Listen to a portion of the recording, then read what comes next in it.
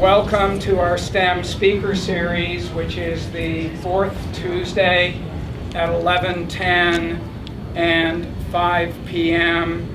during the months of October, November, February, March, and April. Upcoming spring semester, in February, there'll be a talk on the art, science, and medicinal uses of chocolate. In April, there'll be a talk by Dr. Steve Aquilani of DCCC on ecology, and in April, I'll be giving a talk on mathematical magic. So those are the talks coming up in the spring. You're welcome to attend them. Let me introduce our speaker. Paula Clifford is the Executive Director of the Pennsylvania Society for Biomedical Research, where she is responsible for the vision and oversight of this statewide organization. Her primary goal is to educate the public about biomedical research and the role of animals in that research. Before any discovery can be tested in human beings, there's a critical stage involving animals to determine if the discovery is safe and effective. Biomedical research involves a demanding path of science and discovery that often leads to new treatments and cures, both for people and for animals. It is only through research with animals that scientists were first able to develop a treatment for respiratory distress syndrome in premature babies, a vaccine for rabies in dogs. And it is only through the continuation of biomedical research that future drugs and medical devices can truly save lives. So Paula's talk will highlight the value of biomedical research and the role of animals in that research. The topics will include the type of animals needed, regulations protecting laboratory animals, we do want to protect them, and care provided to ensure high quality of animal welfare. Paula has a Master of Arts degree from UPenn, a BA in biology from Rutgers in New Jersey, and an AS degree, so she has attended community college, from Camden County College. She's won a number of awards, but that would take the whole hour delineating them. She's given many formal presentations, and she's published many articles on animal research, so I'm quite honored to have Paula Clifford give the talk this morning. So ladies and gentlemen, please welcome Paula Clifford. Great. Thank you so much for the introduction, and thank you all for being here today. So we're going to talk about biomedical research and the role of animals, but just wanted to pause for 1 second for a quick sound check. Does that sound okay? Okay, great. Okay, so before we go any further, I'm curious on how relevant this topic is to each of you in this room. So I just want to just ask you a couple questions. So how many of you are in a degree, you're in health sciences, science, medical, that kind of degree? So almost everybody, but not everybody. Okay, so I'm going to ask you a couple questions. If you guys could sort of just put your hand up like this. You don't have to put it all the way up, but just put it up like this, because I want to see if you can answer yes to one of these questions. I'd like you to just put your hand down, okay? So if everybody could sort of put your hand up. Have you ever had surgery?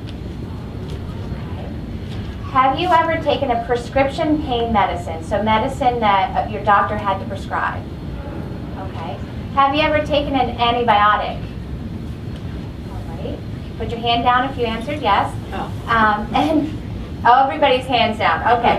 So whether you're in a science degree, pursuing a science degree, or if you put your hand down, this topic is relevant to you. And the reason is, without biomedical research and the role of animals, those questions that I just asked you about surgery, pain medicine, we wouldn't even have that today.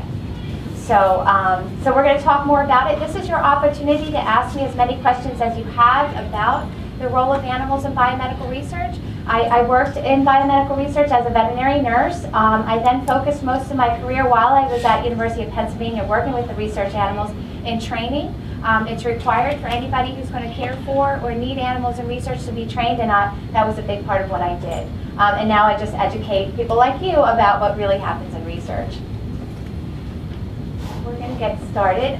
You heard a little bit about PSBR. I'm not going to go through this, but just so you know, we're all over the state. We cover our region, and we go out and we talk to schools, colleges, K through 12 classrooms. We go to conferences, and we also monitor legislation to make sure that we don't get anything passed that's going to prevent us to be able to conduct biomedical research as we know it today. Okay, so first I'm going to talk about the types of animals that are used in research. So can anybody tell me what the most common animal used in research is? You guys are on top of it. Okay, that's not usually what I hear, but yeah, exactly.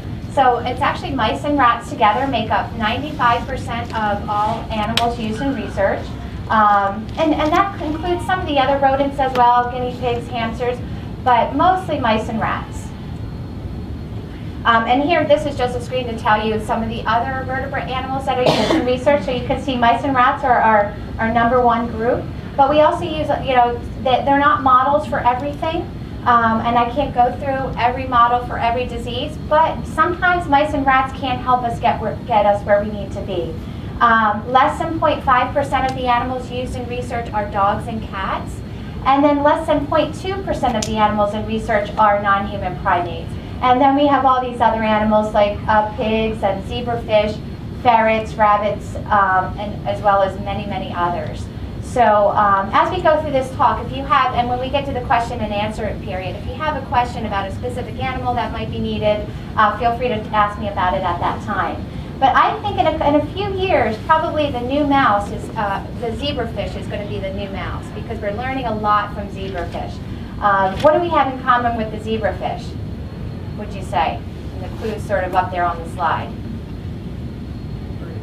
We're vertebrates, right? We are so similar to these guys because of that simple fact. So, and they do some things that we don't do. So, for example, a zebrafish, we have coronary arteries on our hearts, and that feeds the heart muscle, right? So, in a zebrafish, if that coronary artery gets damaged, it grows back. Wouldn't it be great if we could figure out how to get a human coronary artery to grow back? So sometimes what's different about us also helps us develop cures and treatments. Okay, and this is a graph just to show you sort of the change in the types of animals used in research over time.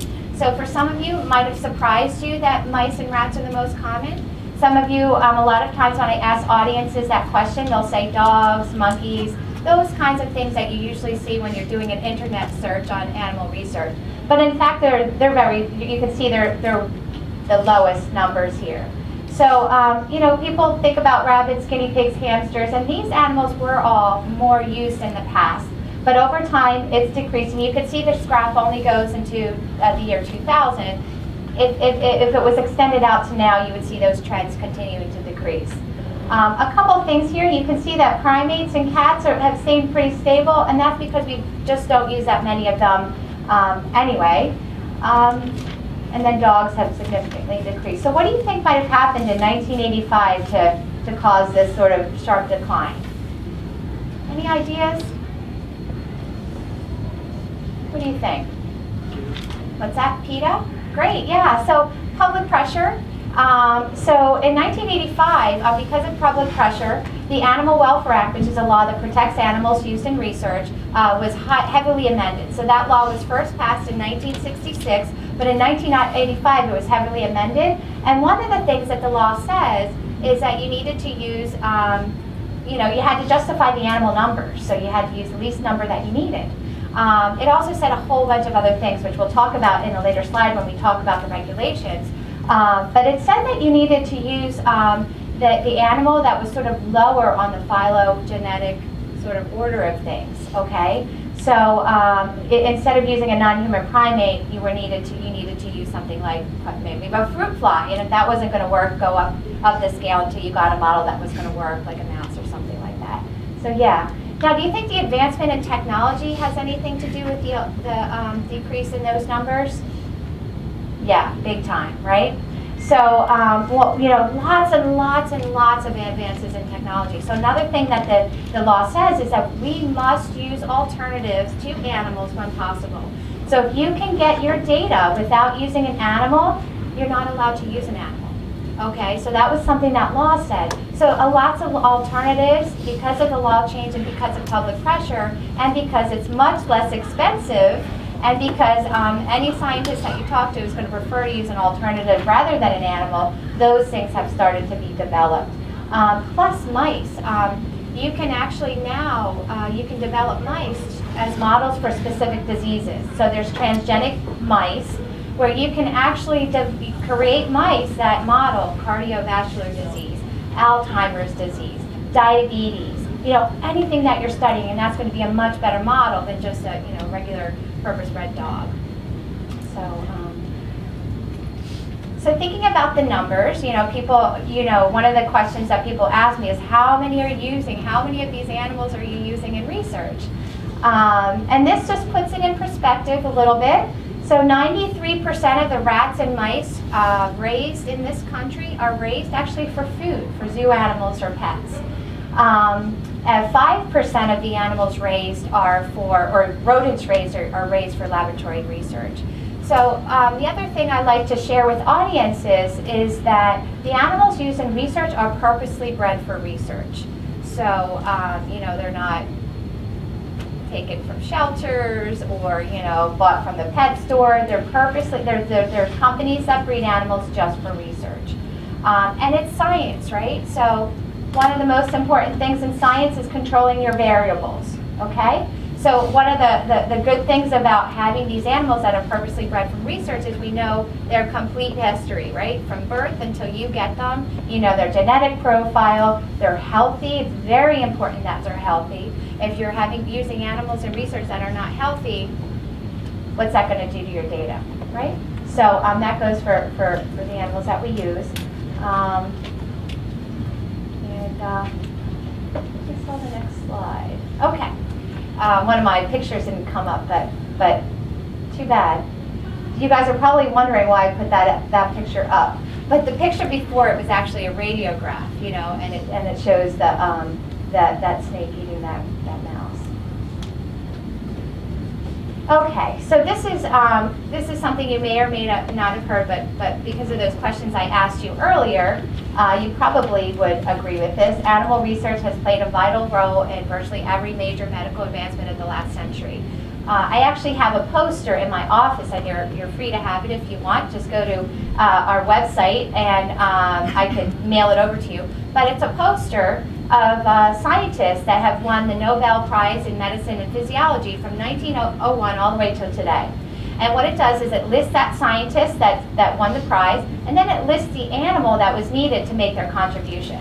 So it's really great to take a look at that to see how much animals have been integrated into medicine and society. So what I want to do is I just want to share a couple of my favorite stories on what biomedical research in the role of animals has provided for us today. Can anybody tell me what that is? Iron lungs, exactly, yeah. Do you know what disease they were used in prevalently back in the 1950s, 1915 to 1945? What's that? Polio, nice, yeah. So, so back from probably around 1915 to 1945, we had a polio epidemic. It was just a horrific epidemic. I mean, babies and kids, you know, and people, but you know, kids would come into the hospital with a fever and maybe a little bit of stiff neck, and within a few hours, many of them were dead. If they survived, they were crippled for life. So these iron lungs, what polio does is it actually causes paralysis. So once your diaphragm gets paralyzed, what can you not do? Right.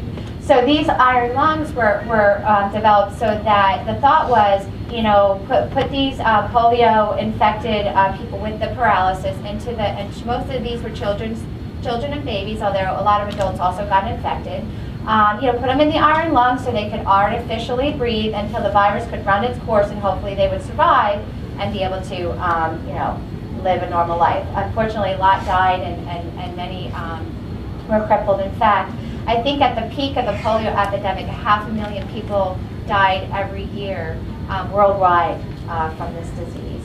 But thanks to mice, monkeys, and some scientists, we have the polio vaccine, right? So has anybody in this room had polio?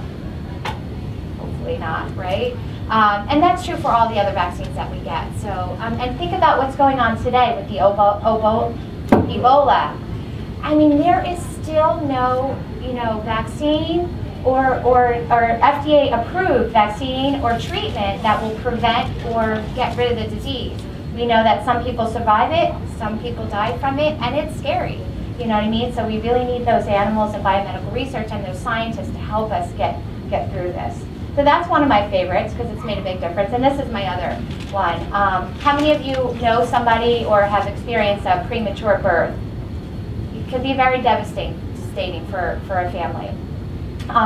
So back in, I guess it was probably the 1950s, about 10,000 premature babies born every year were born gasping for breath and then would die.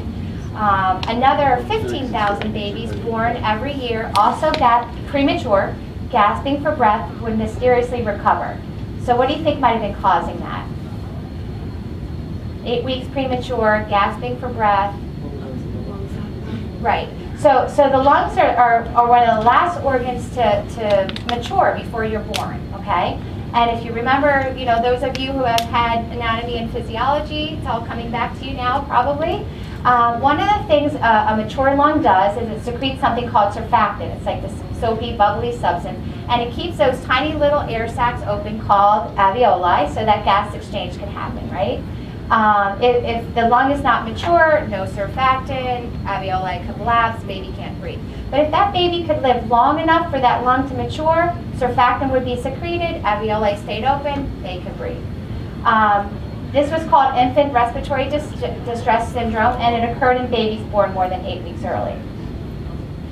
In 1972, it was shown that premature rabbits given surfactant therapy could breathe. And it was beneficial. So these guys were involved in this research, and so were sheep. So this is one of those cases where we needed animals other than rodents. It wasn't until 1985 when calf surfactant given to human babies was shown to prevent the respiratory distress syndrome. So have you guys heard of clinical studies? Probably. Right? Lots of times college students are asked to volunteer to participate in clinical studies, and you sometimes get paid for that. So that's a case. So if you were a baby born in 1985 and you were 8 weeks or more premature, your parents could have been asked to enroll you into a clinical study to see if this works. So today, less than 1,000 babies born every year are suffering from RDS or die from RDS. So that's a big reduction from 10,000 to 1,000, and hopefully that will continue to decrease. So what do you think about this? Animal research benefits animals too. Think that's true? How many of you have pets? Some of you? Yeah. So yeah, big one. And we talked about vaccines, right? Vaccines, and we heard it in an introduction. That's a big reason why our pets are healthy and that they're living longer. And everybody who has a pet knows the worst thing about having a pet is when, you know, they die, right? We like them to be with us as long as they can. So this is a big advancement for lots of us, especially of us who have dogs. Canine parvovirus is a really devastating disease, and it's still around today. So if you do have dogs and cats, vaccines are just as important for them as it is for us. Canine parvovirus, we still see it in dogs that aren't vaccinated. I used to work in a private veterinary clinic, and these puppies, they're usually puppies, you know, they would come in, so adorable, go up to isolation, and a lot of times wouldn't come out. So what you're seeing there is actually bloody diarrhea and vomiting. So what happens is parvovirus actually attacks the gastrointestinal tract, and that's just that lining of the intestine just coming off. And then what happens is it opens up the body to allow bacteria in, the animals become septicemic and then die. So today, in 1978, when it emerged, about 91% of the dogs that got it died. Today that number is lower because we have a lot of advanced supportive treatment, but there's still a lot of dogs that die from it. But thanks to work that was already being done for cat parvovirus, scientists were able to develop a vaccine in just 1 year. So science builds on itself, right? So, you know, the knowledge that we're learning today will help us, you know, tomorrow. And that's really important to know. And it's really important in biomedical research because it allows us to get the treatments and cures that we need for people and animals that need it sooner rather than later. So it takes a long time for this stuff to you know, get to us. We saw in the first example in 1972, they learned that surfactant therapy was beneficial in animals, and it didn't take until 1985 till they were starting to be able to use it in humans and help humans, and even past that before it became a regular treatment. So it takes at least 10 years from a discovery to the patient, but usually it could be more than that, 20 years, 30 years. I've talked to scientists that have been working on something for 40 years. So, you know, until it's actually made a difference for people and animals. So lots of dedication to helping people in that field. And this is another really interesting animal story I wanted to share with you. So Briard dogs, does anybody have a Briard dog at home? Okay, so they're prone to a genetic form of blindness. It's a type of severe retinal degeneration kind of disease. So they were using these dogs at the University of Pennsylvania to try to understand what was causing this, to see if they could use gene therapy to reverse it and allow these dogs to see. And it worked. These, you know, they actually were studying 3 different kinds of severe retinal degeneration diseases, and they, you know, they're exploring. They're finding that there's a very initial trigger that's causing all these very different kinds of diseases. So they've had success. Lancelot had the disease. He was they used gene therapy to correct it, and he could see. So that's him visiting the White House, you know, which is pretty cool. Well, they've actually been able to now transfer this technology and this knowledge to humans, and they're finding that the younger the human is, the better it works. So they've had some success in a 6-year-old girl, and hopefully that will continue. So that's amazing, really amazing, to reverse blindness like that. That's started to help a dog, and now it's helping people. Okay. So does anybody have any questions about some of the things that I just shared about some advancements in biomedical research and those specific stories that I shared? Okay. So hopefully you have a little bit more, you know, understanding and feeling that, you know, how biomedical has affected you and how we live today, and some others. But it's important that these animals are well cared for, right? I think so. In our society, here in our country, we have, we think very, you know, human life is sort of pretty high for us, but animals have a pretty important role in our lives too. And what we find when we're talking to people in public opinion and how people are thinking about animals in research, we find that people are concerned. So, but people don't realize how much they're regulated. So that statement up there says animal research is regulated more strictly than research performed with human beings. Would it be true? Yeah? Okay, why do you think it might be true? Because the animals can't speak for themselves. They're of the lesser. Right, because animals can't speak for themselves. And that's what a lot of people say. Do others agree? Does anybody think human research is regulated more than animal research? Yeah, it could be argued because those people that do clinical research with humans have to fill out a lot of paperwork and cross a lot of T's and dot a lot of I's, so it is a big process. But it also could, if you put them side by side, you could argue that animals are more highly, are more strictly researched. We know it's not less, that's for sure. There's a lot of things involved in being able to have the privilege to use the animals in research. So I'm just going to, we won't go through all this, but I want you to be aware of some of these laws that are out there. So the Animal Welfare Act is one law, and as we mentioned earlier, passed in 1966 and has been amended several times since 1985. And the Public Health Service Policy. And that one is a policy that's required for any institution that uses any government funding in their research, which is most of them. And that covers all vertebrate animals. So these things tell you everything from how the animals need to be housed, what the temperature needs to be, what the lighting needs to be, how people need to be trained, and so on and so on and so on. So we'll go through a couple details. The U.S. also has government principles that all these laws sort of comply with as well. And it says things like animals must not, pain and distress must be alleviated, people must be trained, analgesics needs to be used, things like that. So you can look all that stuff online, up online. And if you work in research with the animals, you become a lot more familiar with the laws. Does anybody need animals now in research, or anybody, or any of you using animals, or? Okay. And then the guide. Now this is not a law, but the PHS policy says we must, use it as a guide.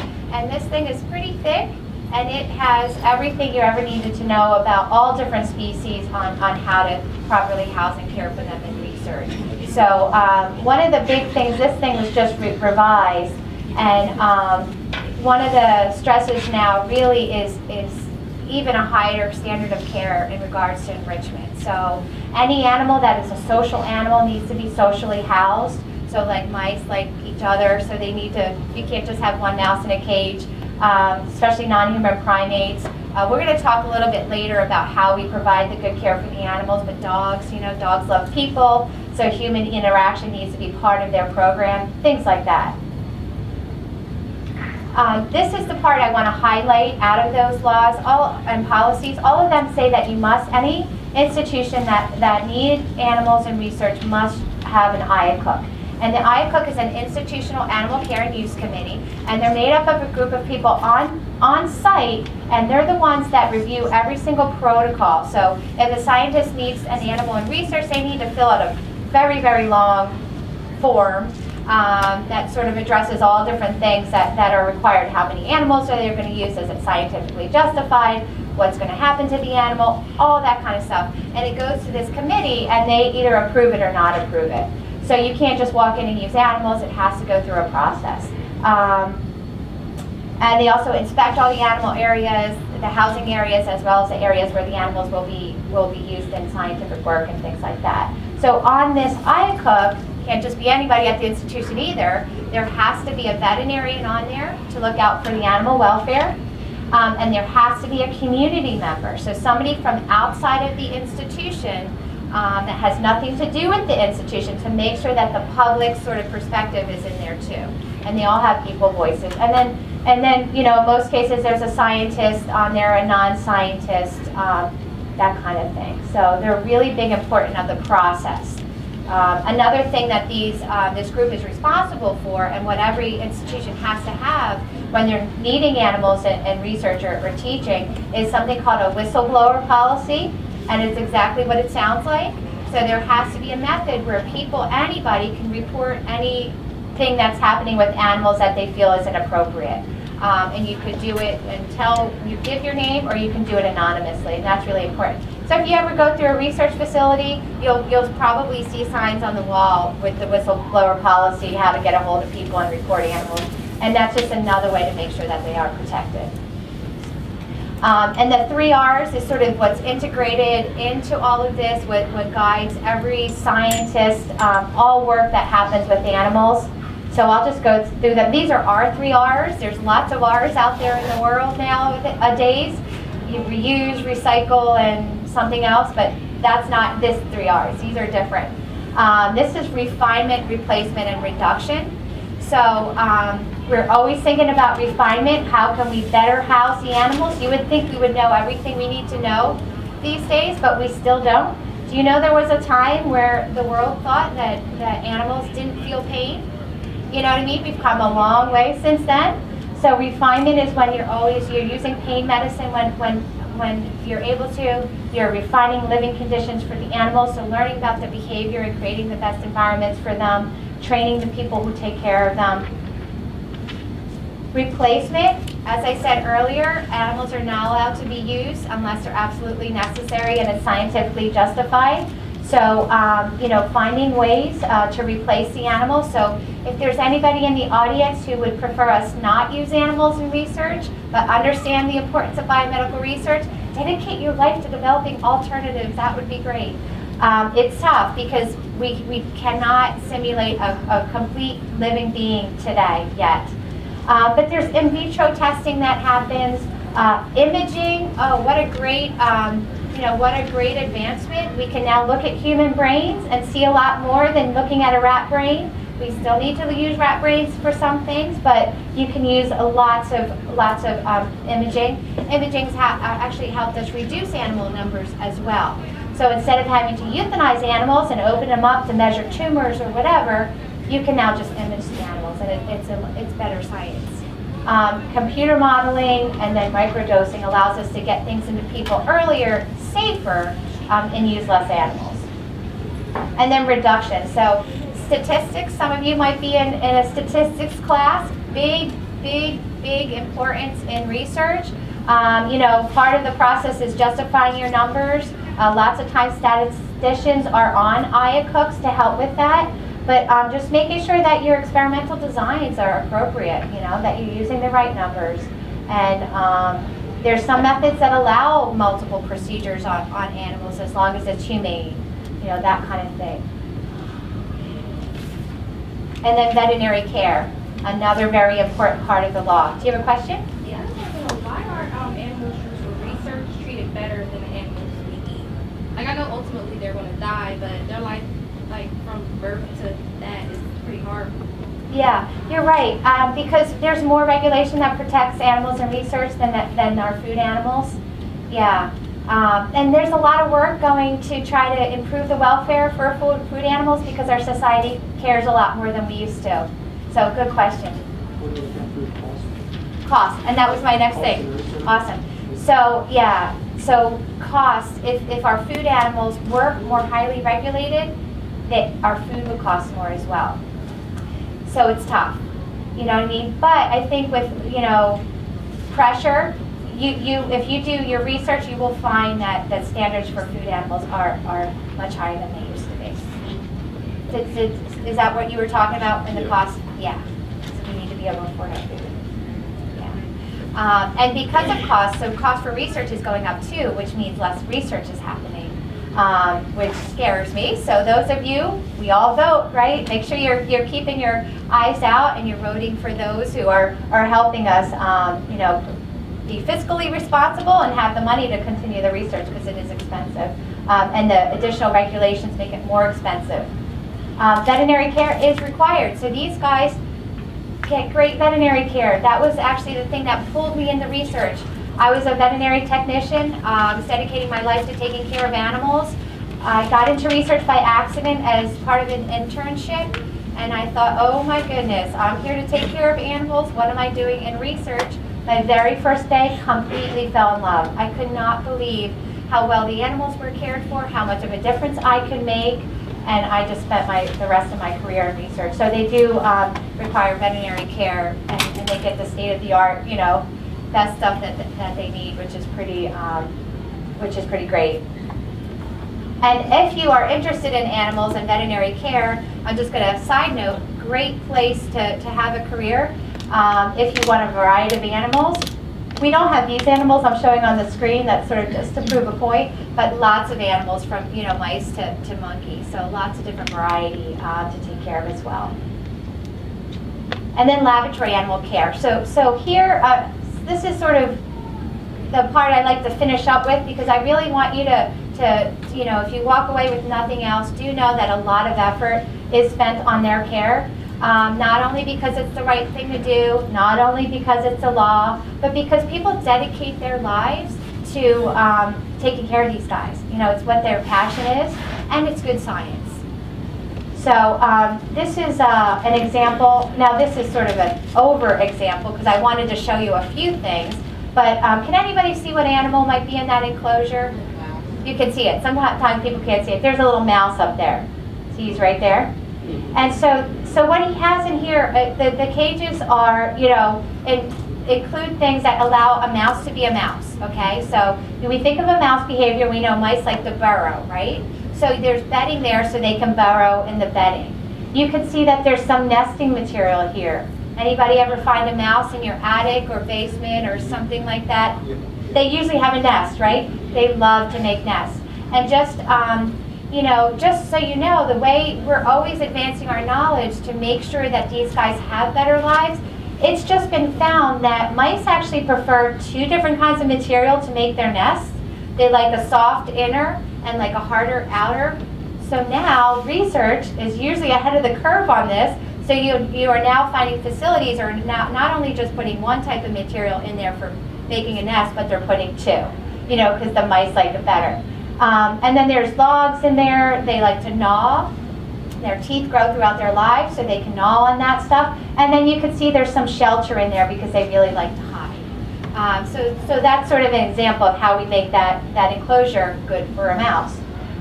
This is a pig. Pigs are used in research as well. One of the behaviors that pigs do is something called rooting, where they push things around with their nose, right?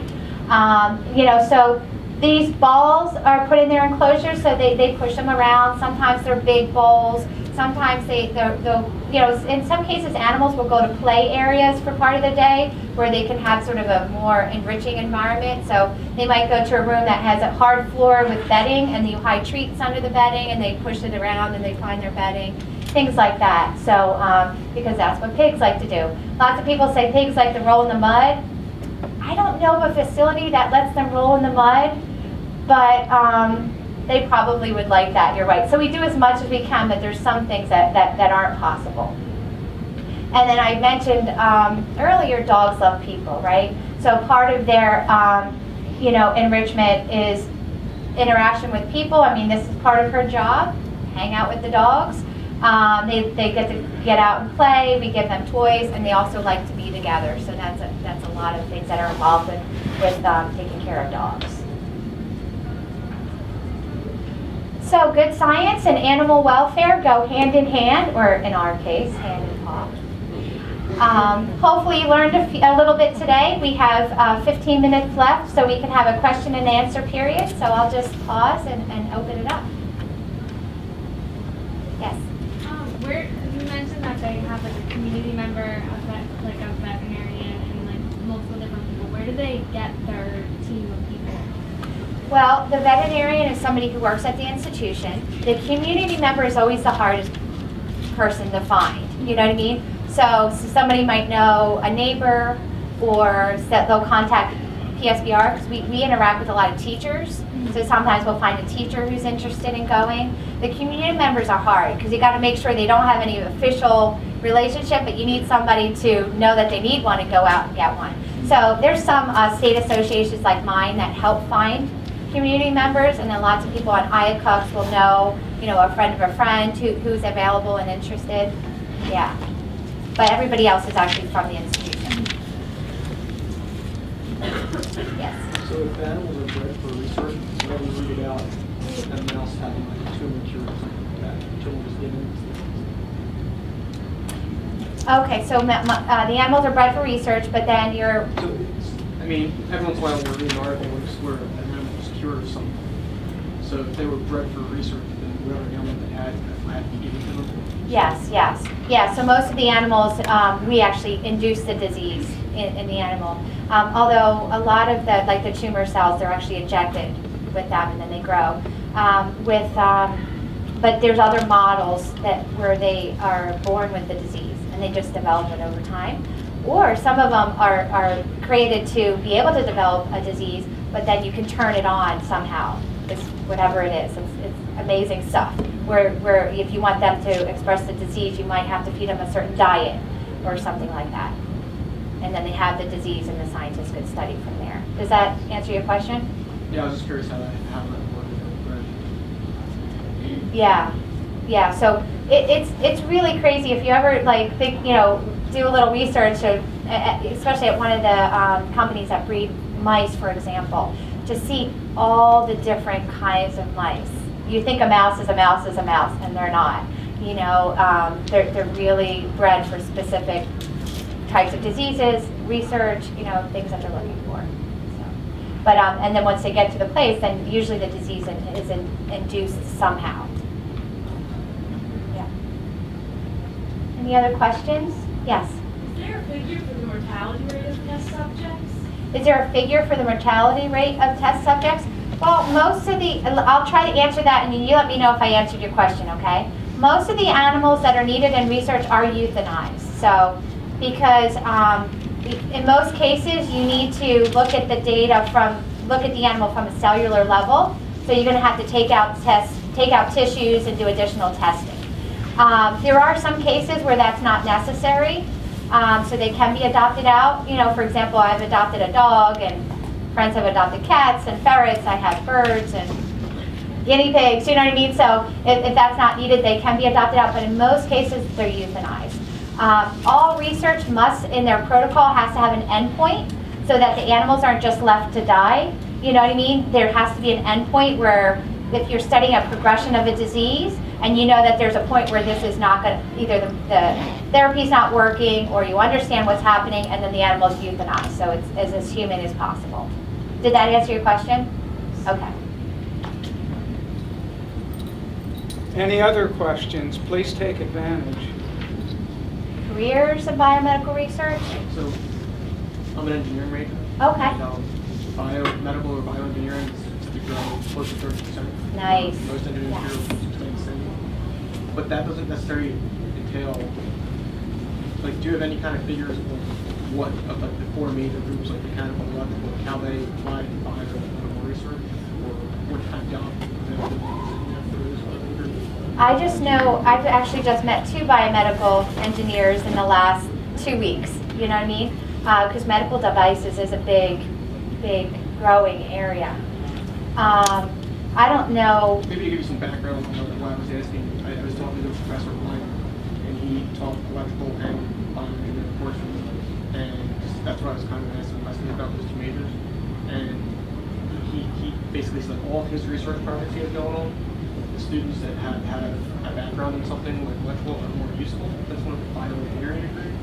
But when another class was doing research and job opportunities, it seems anything that's advertising as a biomedical type job is looking for a biology, chemistry. I don't know if there's any kind of crossover maybe I witness for people. Yeah, so. No, that's okay. I do. So you're saying people who are looking for biomedical. So what opportunities are there in biomedical for, say, electrical or mechanical or other type of engineering disciplines? Is there a need for that? I think there is, but I could probably, if I give you my card or get your email, I could probably email you, do some research and with some colleagues and get you a better answer to that. And I'm not an expert on this, but one would think that biomedical engineering would be important in the role of using animals in research. I lived most of my life in California near a university similar to Westchester called California State University Northridge, and they partnered with a biomedical engineering company called Medtronics that used animals for research in insulin pumps. And I don't know what animals they use, but they're now using it in human beings where if someone has diabetes, instead of injecting themselves with insulin if it's type 1 or taking meds if it's type 2, they have a pump implanted and you don't have to take the meds. The pump actually pumps your daily dose of insulin for you. So that was done with biomedical engineering and animal research. Yeah, there's a ton of biomedical engineering. So I think I was just talking to the biomedical engineer I was talking to the other day. He started out as an electrical engineer, but he really liked the life sciences. So somehow in his educational career, he was able to sort of combine the two. And then he's now. And also a friend, I don't know what animals again they used, but in implanting an electrical engineering device to control Parkinson's disease. And it worked for a while on him as well. So, I mean, research is going on in that area. Because it's a definitely dopamine leave your email problem. so I can send you, I'll actually connect you with somebody. I think you'll like that. Yes?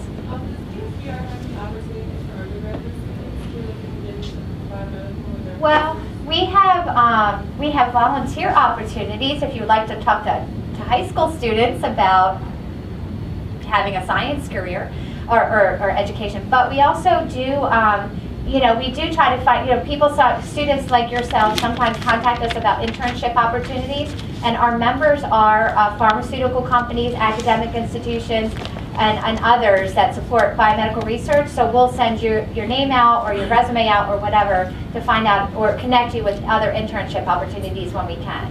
Yeah, so I can give you my card, or you can leave me your email and we can connect that way. We're on Facebook, Twitter, and Pinterest. So if you want to just connect with us, you know, just learn more about the topic, to see different opportunities out there, connect with us in one of those ways. And it sort of, you know, provides, and that's a way you can get in touch with me too if you want some of those connections. What kind of degrees, I guess it's kind of like a question on this, what kind of degrees do the biomedical research careers accept? Yeah, so that's a good question, and I wish I brought my handouts. Actually, I do have them in the car, so I'll leave them with, can I leave them with you? And Sure. then, yeah, and then maybe you could get them from the office. But anyway, so I don't know why I did that. There's a lot all over the place. So there's a lot of different levels in biomedical research, everything from animal care all the way up to, you know, PhD and MD kind of a thing. So you could start out with just a high school diploma. You could have a biology degree. You could have chemistry, you know, degree, animal science, any higher education degree actually from associates on up could get you as research technician. There's a lot of different areas. I'll leave the brochures outside my office, 2414, starting tomorrow, in a large envelope tacked outside my office, 2414. Yeah. Any other questions? Yes.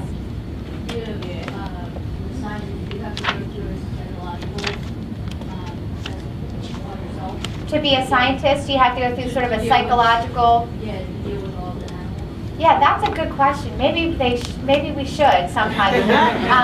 You know, a lot of facilities you do have to go through a background check. You know, you have to make sure, you know, criminal history and things like that. Lots of states are getting more strict or trying to get more strict on if you've ever been convicted of any sort of animal abuse. You're not allowed to work in biomedical research, but that's all just society trying to protect the animals. I meant like, as you're going working with the animals, you have attachment.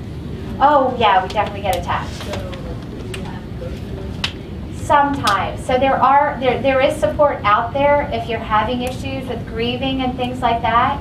Most of us that go into animal-related industries, whether it's with the animals in research or otherwise, sort of have to, yeah, learn that, because we do get attached. We do cry, you know, sometimes because they have names.